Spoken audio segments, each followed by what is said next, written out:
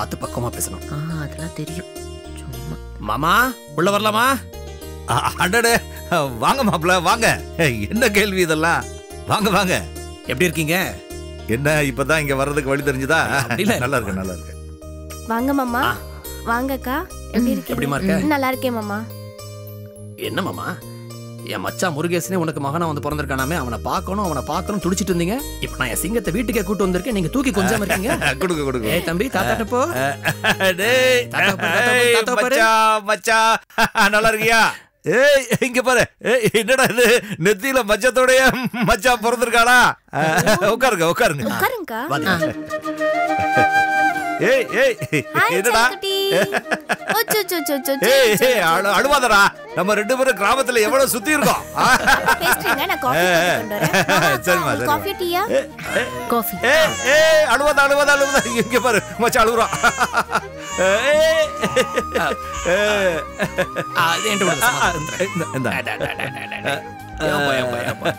என்ன இப்படி அழுகுறான் மச்சான்?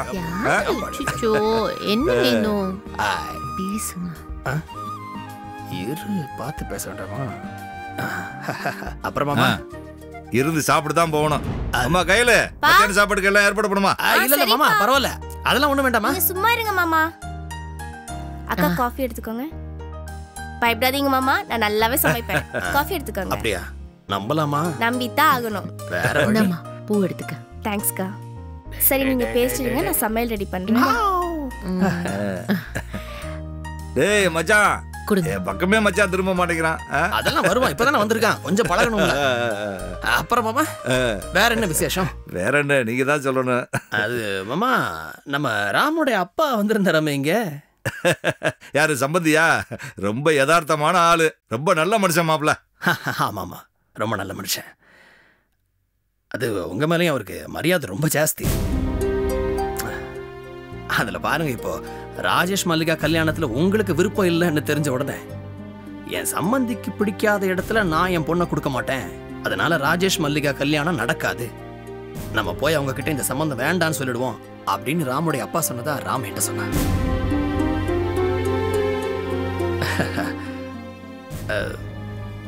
மாமா, சிதம்பரம் சார் குடும்பத்து மேல உங்களுக்கு கோபம் இருக்கிறது எனக்கு புரியுது, அதை நான் ஒன்றும் குறை சொல்லலை. ஆனா இதுல பாருங்க, நம்ம ராஜேஷ் ரொம்ப தங்கமான பையன் மாமா, ரொம்ப நல்ல பையன், படிச்சவன், பண்பானவன்.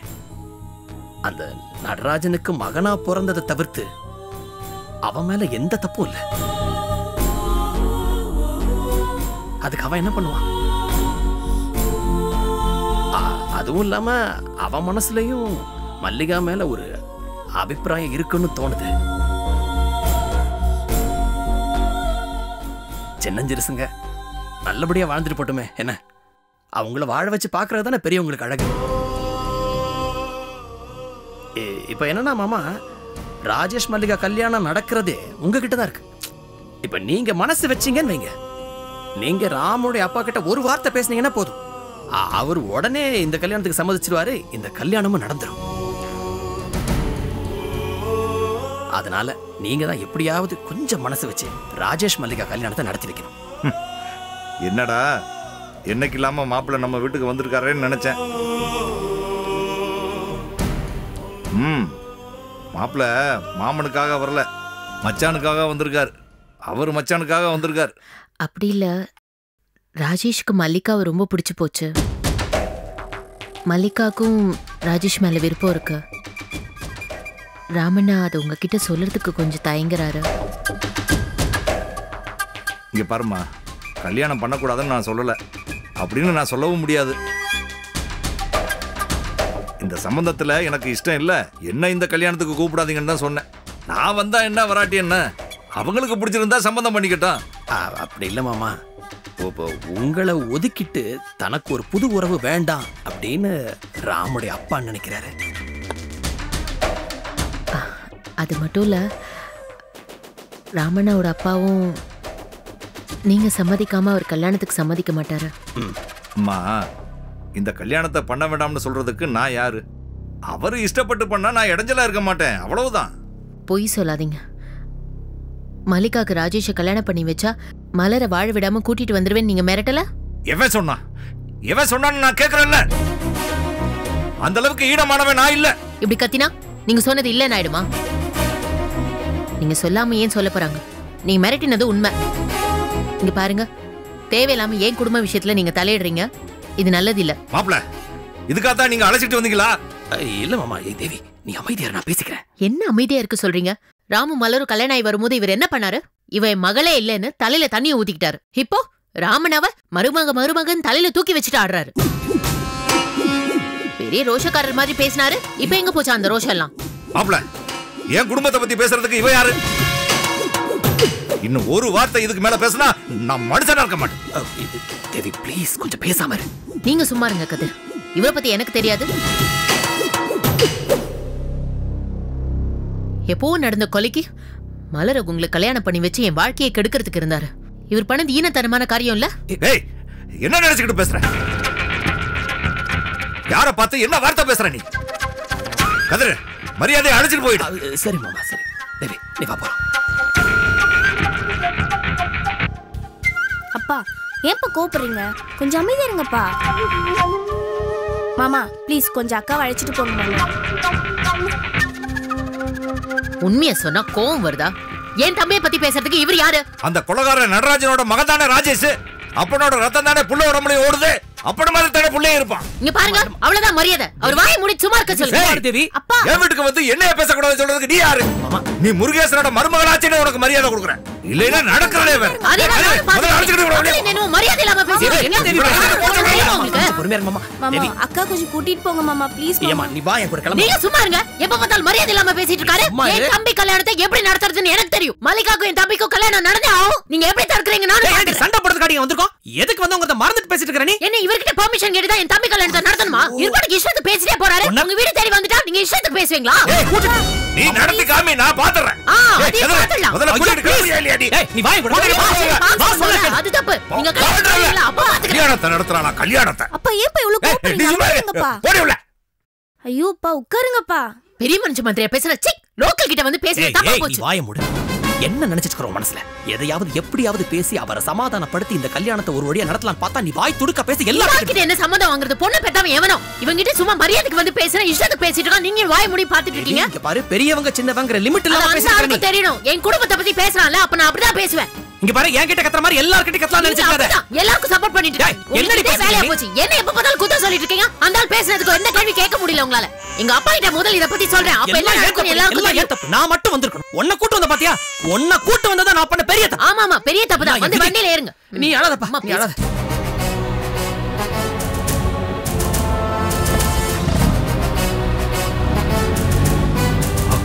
அப்பா ஏன்ப்பா இவ்ளோ கோபப்படுறீங்க? நீ போய் முதல்ல தண்ணி கொண்டா நீ. சரி இருங்கப்பா. கல்யாணத்தை நடத்துறானா? கல்யாணத்தை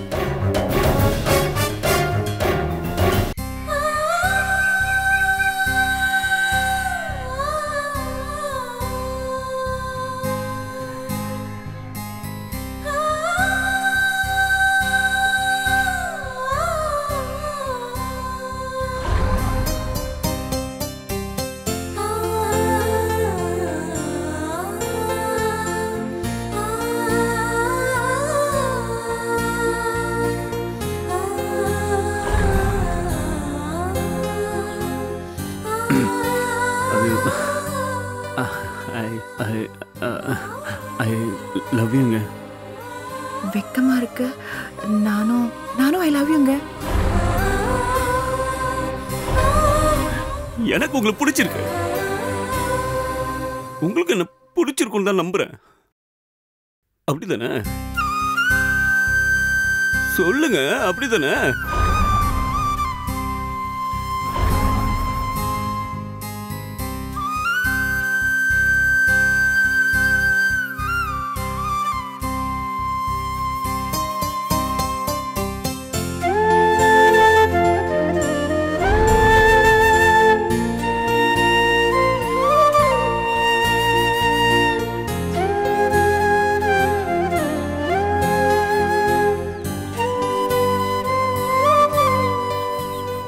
மல்லிகா, என்ன எப்போ வந்தீங்க? எல்லாம் கேள்விப்பட்ட மல்லிகா. மலைச்சாமி சித்தப்பாக்கு உன்னை சென்னையில் கட்டி கொடுக்கணும்னு தான் ஆசை. உண்மைதான் மல்லிகா. மலைச்சாமி சித்தப்பா அப்பா கிட்ட சொல்லி ரொம்ப வருத்தப்பட்டாரு. பொண்ணுங்க கல்யாணத்துல சம்பந்தப்பட்ட பொண்ணுங்க விருப்பத்தை மட்டும் யாரும் கண்டுக்கிறது இல்ல. நம்ம விருப்பத்தை கேட்க கூடாதுன்னு இல்லை மல்லிகா. அப்பா அம்மாக்கு பொண்ணுங்க மேல பாசம் அதிகம். கல்யாணம் பண்ணி போற இடத்துல பொண்ணுங்க நல்லா இருக்கணுமேனு பயந்து பயந்து நம்ம விருப்பத்தை பத்தி துளி கூட கவலைப்படாம முடிவெடுத்துடுறாங்க. கேட்க கூடாதுன்னு இல்லை மல்லிகா. யாரும் யாரையும் 25 வருஷத்துக்கு முன்னாடி பண்ண கொலைக்கு இப்போ ஏன் உயிர் போயிருச்சு? நம்ம மாதிரி பொண்ணுங்களுக்கு மனசுக்குள்ள ஆசையே வரக்கூடாது. வந்தாலே இப்படிதான். கவலைப்படாத மல்லிகா, நீ ஆசைப்பட்டபடியே எல்லாம் நல்லபடியா நடக்கும். பள்ளிக்கூடத்துல வாத்தியார் சொல்லி கொடுத்தது உங்களுக்கு ஞாபகம் இருக்கா? அப்பா அம்மா தான் முதல் தேவனை சொல்லி கொடுத்தாங்கல்ல, அதே ஞாபகம் இருக்கா? அந்த முதல் சாமிக்கு மகளோட மனசு புரியல.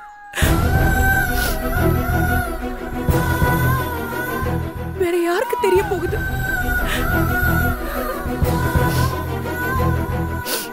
உங்களெல்லாம் பார்த்தா கொஞ்சம் ஆறுதலா இருக்கும்னு நினைச்சு வந்தேன். வேணாம், நான் இங்க இருந்து அழுதுடுவேன். வேற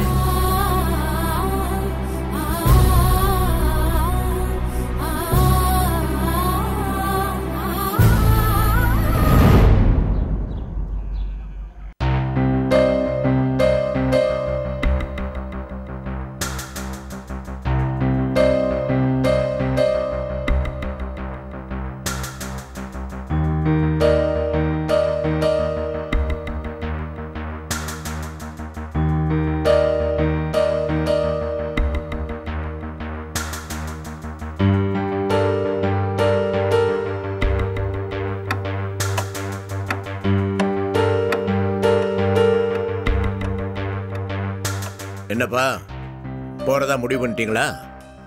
ஆமா மாமா, ஒரு முயற்சி தான். ஒரே ஒரு முறை ட்ரை பண்ணலாம், ஒத்து வராட்டி விட்டுடலாம்.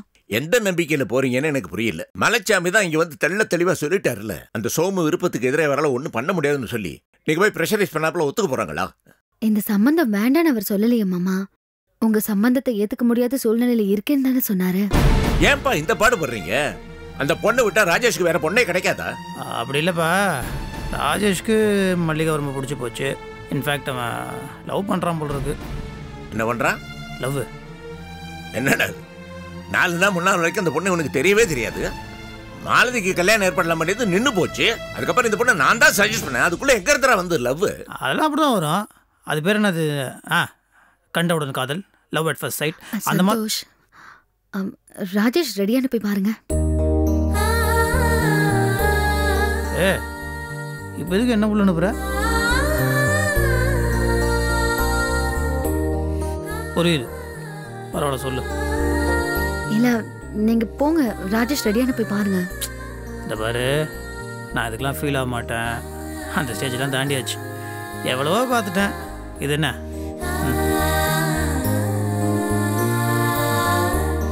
சொல்லுமா. என்ன பாரதி, என்ன சொல்றான்?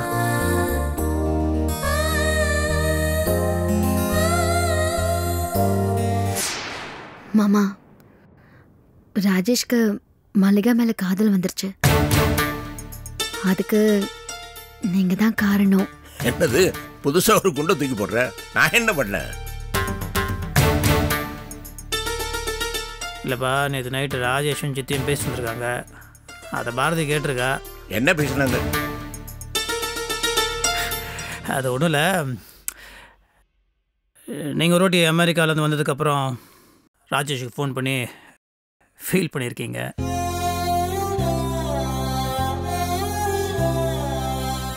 இல்லை இந்த மாதிரி உங்கள் அண்ணன் சந்தோஷ் ரொம்ப தப்பானவனாக இருக்கான், வெமனைசராக இருக்கான்.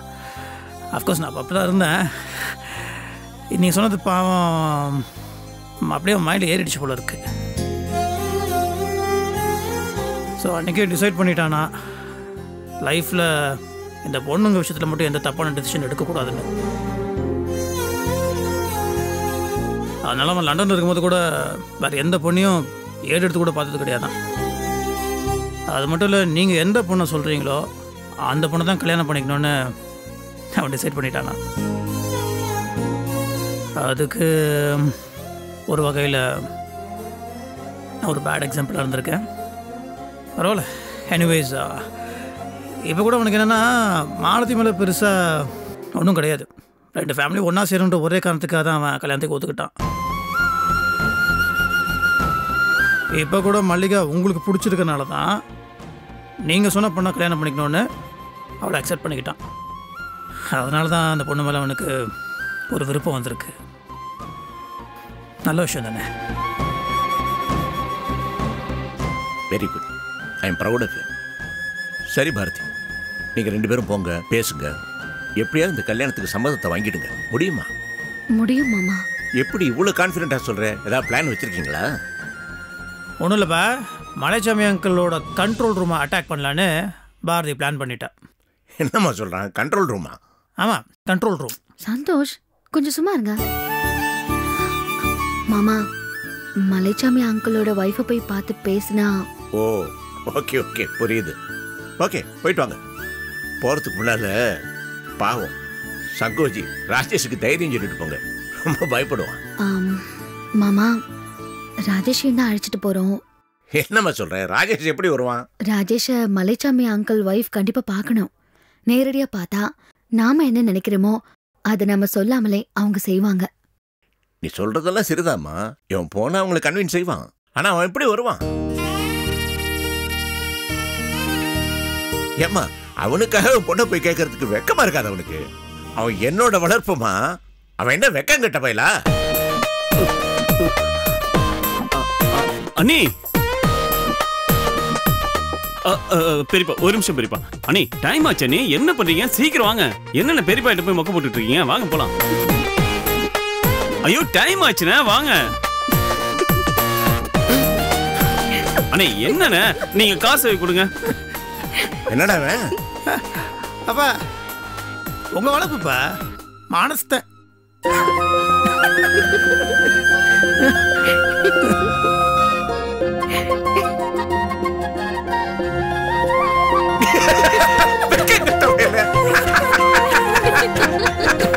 சொல்லி வாய முடியல வந்து நிக்கிறேன்.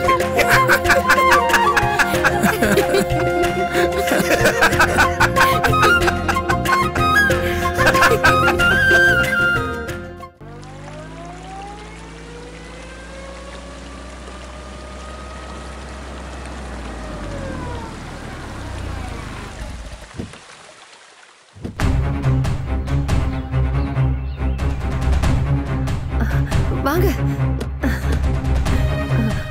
வாங்க மாப்ள, வாங்க. குழந்தை கொடுங்க. அச்சச்சோ. தேவிமா, என்னடா என்ன மாப்பிளாச்சு? தேவி அப்படி போறா?